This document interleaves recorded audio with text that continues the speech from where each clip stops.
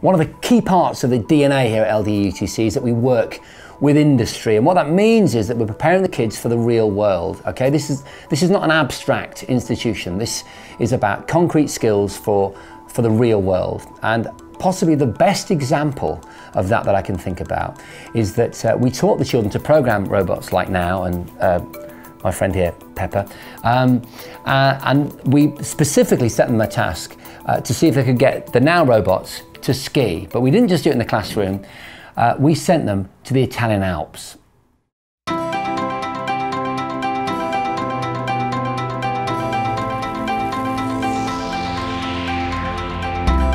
I discovered that the ICE ran a ski trip each year, and this ski trip, in the evenings, they did some sort of educational engineering exercise. Having given us a robot to promote our school, I thought this could be an opportunity to support the ICE with this venture.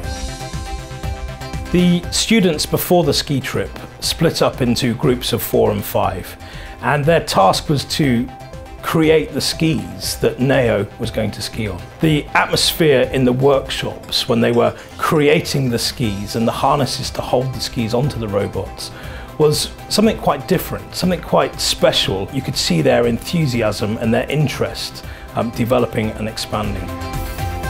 It can hear me what I'm saying. It looks at whoever's speaking or whoever it sees using the head and mouth camera. We connect the robot to the computer. We put the robot in a position. It will come up on the computer and we can save it as an actual position. For the front, we've got a point that rounds off based on what the average ski would look like. We used a 3D printer to print out the first. Like with other robots, where it will be designed only to ski, this robot is actually supposed to be like a human, so nice. If it can ski, humans can see, be able to do it, right? It's early stages in the development of the software. That's why they're getting people like us to start kind of using it, so then we can improve it in the future. So combine this really brilliant ski trip with the idea of getting robots to ski. It's quite an interesting problem. It's a unique problem. It's a problem that nobody else in the world, I don't believe, will ever have tried to tackle. Ciao, it is much colder than London here, but I am enjoying practicing my Italian and cross-country skiing. Tune in later this week to see me and my friends attempt to ski. The IC has a remit to promote the art and science of civil engineering to children. So we have a big educational program. These children, even if they don't go into civil engineering, they'll go away from these trips having had fun doing some engineering with the Institution of Civil Engineers. That sticks in their head and that sends a really, really good message. There's a massive shortage of engineers. How do you get kids to be engineers? You get them interested in projects like this, you bring them to places like this, and you get them to do amazing things. It's fantastic. We were looking online for like cross-country skiers, just generally how they ski. We got the engineering part down, but the programming, that took ages. We've put so much time and effort into like programming and the actual engineering part of it, and to finally see the robot ski is a great feeling. Oh, look at this, yo! Oh,